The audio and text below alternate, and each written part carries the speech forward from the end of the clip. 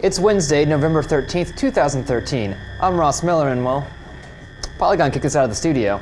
It's okay, I've got an idea.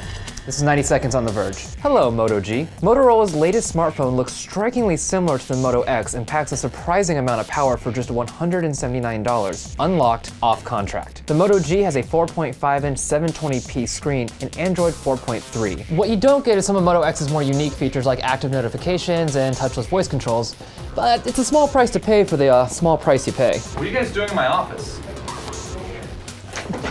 Owners of the new HP Chromebook 11 will want to be cautious the next time they charge up. HP says it received complaints from some Chromebook owners that the chargers included with the notebooks were overheating. HP and Google have pulled all Chromebook 11s from Best Buy stores and online. For now, the company has advised that all current Chromebook 11 users use third-party chargers instead.